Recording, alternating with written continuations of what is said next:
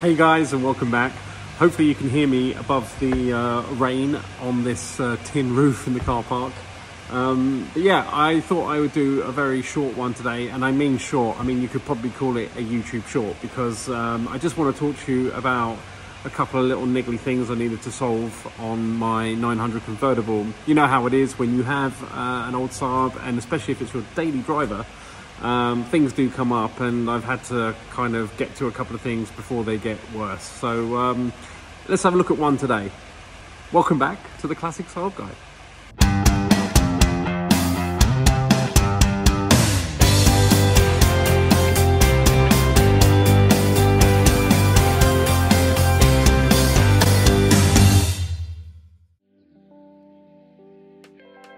So here is my 900 convertible that's been back on the road now for a few weeks since the beginning of spring.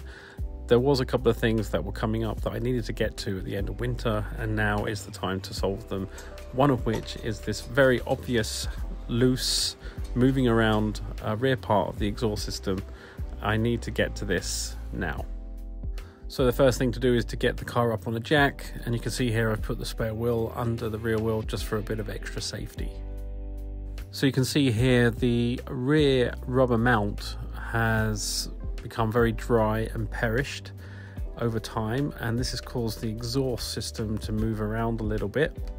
You can see here I've used a zip tie just to temporarily hold it in place a bit better.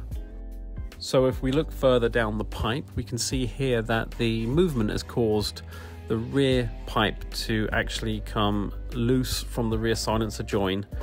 The U-clamp there is not actually gripping, so I need to put in some exhaust paste in the join and tighten those bolts. So here you can see how bad this rubber mount has lost all its integrity, so we will replace it with this lovely new one. So with this join repasted and the clamp retightened, we should have a successful job. So yeah, job done, very strong and stable. A very simple job, but they need to be done too. So there you go guys, just a quickie. But yeah, I do have another problem, an electrical problem I need to get to, and I've just started editing a video for that, so look out for that one, because I actually need some help. It's going to be a bit of a cry out to see if anyone can come up with some solutions. I do not like doing electric, so you guys know that. So anyway, thanks for watching, and as always, see you next time on the Classic Saab Guy.